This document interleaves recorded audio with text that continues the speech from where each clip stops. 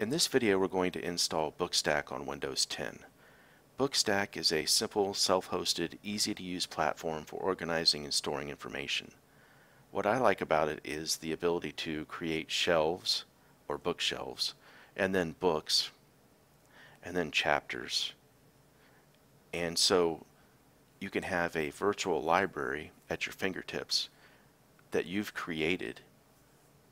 That's appealing to me. I've used a lot of different note-taking and writing apps, and there's just something about Bookstack that is different and exactly what I'm looking for. So in this video, we're going to install Bookstack on Windows 10.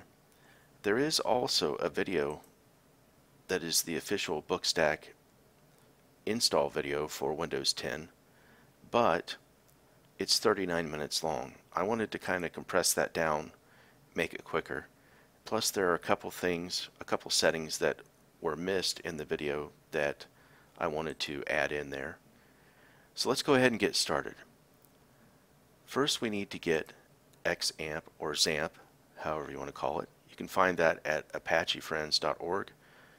I've got the 8.1.6 and that may change between the time that I make this video and the time that you actually go to do it yourself, but the 64-bit version obviously.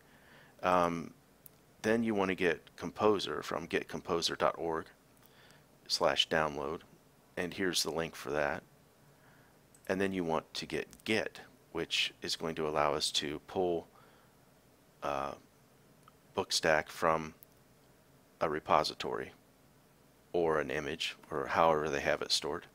But anyway, here's the download for that at getforwindows.org. So let's go ahead and close these windows. I have the Bookstack installation pulled up here, and we're going to scroll down to manual installation, and this next page here is a example file that we're going to use from this link here. This is what this is. So anyway, we're going to use that. To begin with, we need to install the applications that we had downloaded, which in this case is going to be the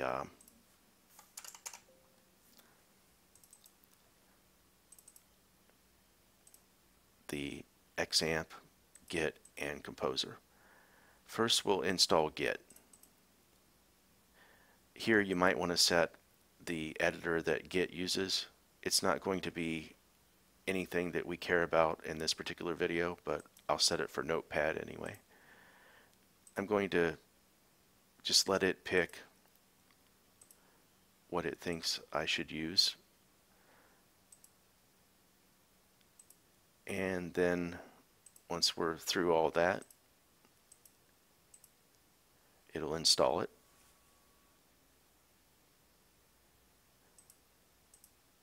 Next we'll install XAMPP. We need to do this next because Composer requires that we have PHP and XAMPP has PHP, so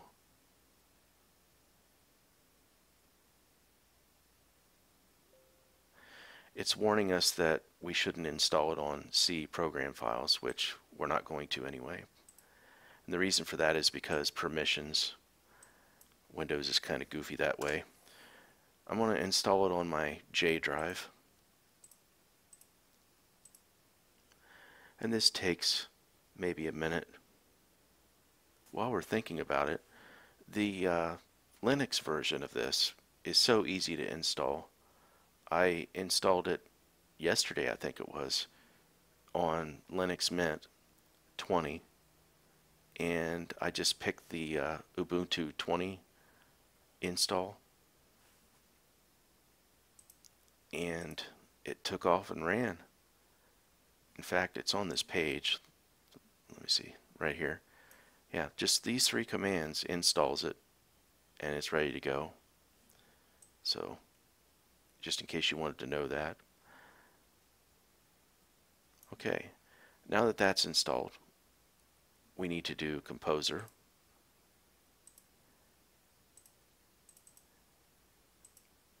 if PHP isn't registered on your system, it's going to come up and say, hey, where's PHP at? And then you're going to have to browse to it. In this case, you just point it to your XAMPP folder and then your PHP folder, and then of course the executable. Easy peasy. Okay, so all that's done. We don't need that open anymore. First thing we need to do is copy this, and we need to open up a command prompt. So I'll right click and do run as administrator. Then we need to go to J,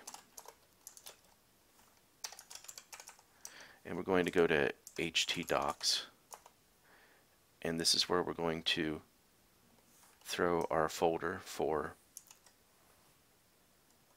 Bookstack.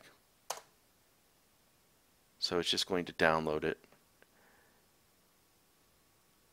Okay, that's simple. We want to leave this open because we need to do more commands. First, what we want to do is go into our J, and we want to go into our htdocs here, and I'm going to rename this lowercase. So now what we need to do is go to Bookstack, and then this is where we're going to do our next step, which is this particular thing here.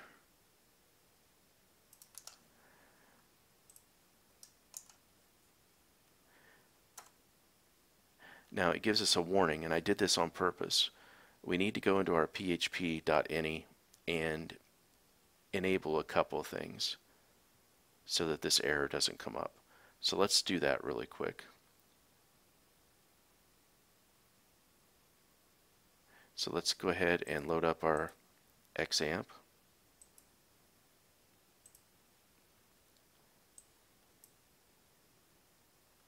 We need to go into Apache config php.ini, and we need to scroll down until we see a bunch of extensions right here.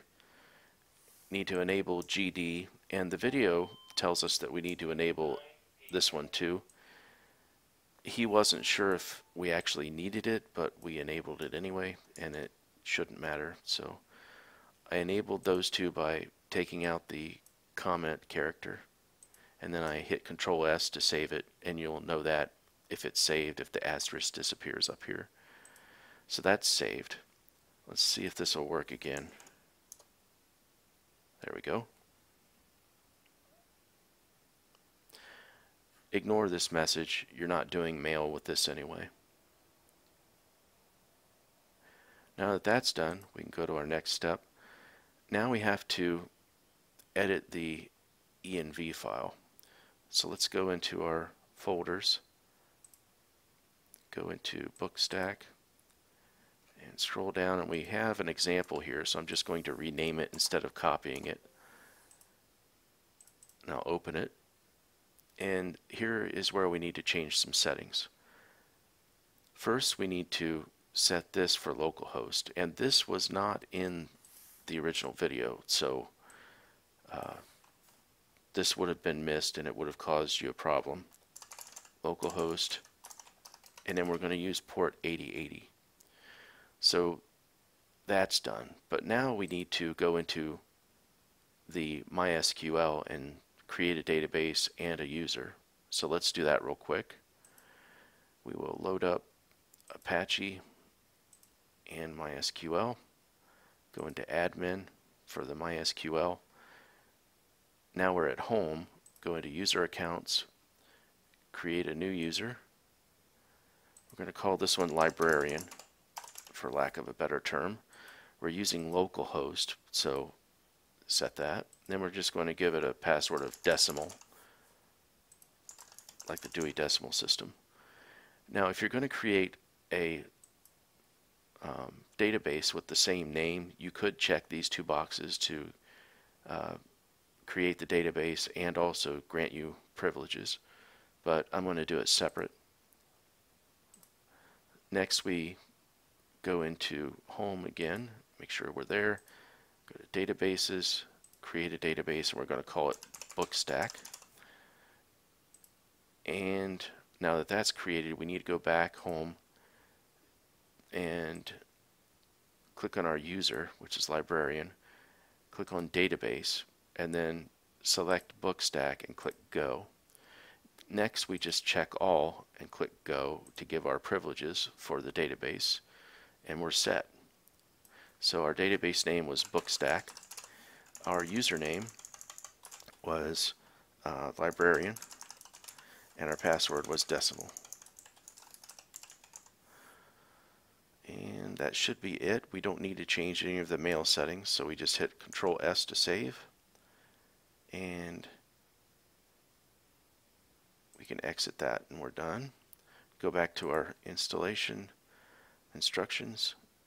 Next, it's telling us to make sure that our folders have the permissions, and since we're in Windows, we don't have to deal with that, so that's good. Now we have to generate the key in our .env file.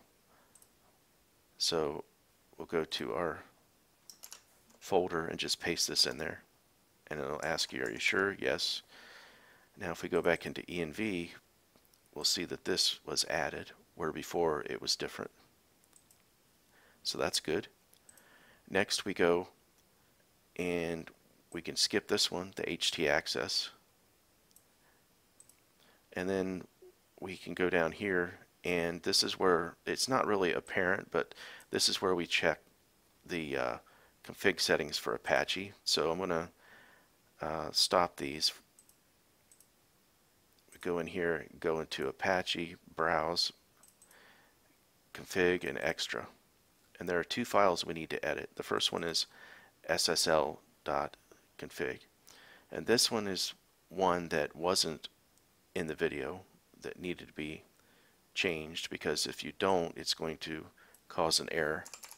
So this is going to be localhost, and I'm just going to change this to localhost. And that's all you have to change here. Save that. Next, we need to go into vhosts. Notice that everything is commented out with the pound sign. Let me go ahead and minimize that. If we go up here, this is the example file that we needed to copy to paste in there. So I'll copy that. I'll go back over here and paste it in there. We need to put listen for our port that we're going to use, which is going to be 8080, and we need to change this to be 8080 as well. Then we need to scroll down, and we need to set this for localhost. And these are Linux paths, so we need to change this to DOS paths or Windows. And the only way, the easiest way to do that, is to go into Bookstack and public, and then up here, let me expand it so you can see it. If you click on this on an empty space, you get this, and it's selected automatically. So you just Control C to copy it. Then you can go back to your file, and we're going to put quotes, and we're going to put our path in there. We need to select this as well, making sure not to select this greater than sign, because that needs to be there. And then down here we need to change these to logs. These are variables that should contain the logs path, but for some reason it doesn't work, or it causes an error. Okay, everything is set. All we have to do is save, Control S, and I should be able to close this. Let me go back to the install. We need to do a migrate, which is going to pull in the database table information. Actually, I need to start that server again. I forgot that. There we go. So this will pull in our database information. That creates all the tables. And now we should be ready, I believe. Yes. All we have to do is go to localhost :8080, and we're done. email is admin@admin.com, and then password is password. And now we are in Bookstack. We have shelves, which there are none yet. So we can create a shelf. Let's say we want this shelf to be called, I don't know, cookbooks. Or, yeah, cookbooks.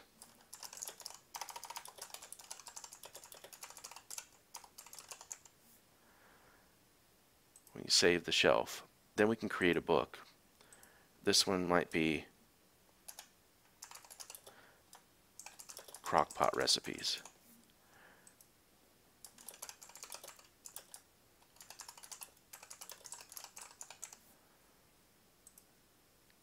And then we can create a new chapter. This one might be beef.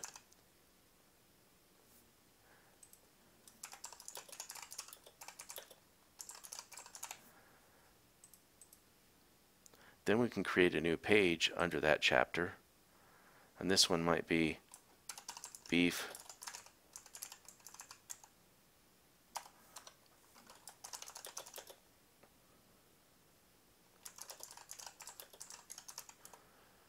and what's neat about this editor is that you can switch between having this, which is, you know, what you see is what you get, to Markdown. And stable is probably the one you want to go with. So now we have a page, right? We can save the page up here. And if we go back, we can see that we have our hierarchy. We have our shelves, right? We have a shelf called cookbooks. And then under cookbooks, we have our crockpot recipes book. And under that book, we have a chapter called beef crockpot recipes. And under page 1, we have our beef stroganoff. So you can see how powerful this is. And I haven't even gotten into how to tag things, which I don't know how to yet because I just learned about this yesterday. Hopefully you find this video useful, and thank you for watching. I'll see you on the next one.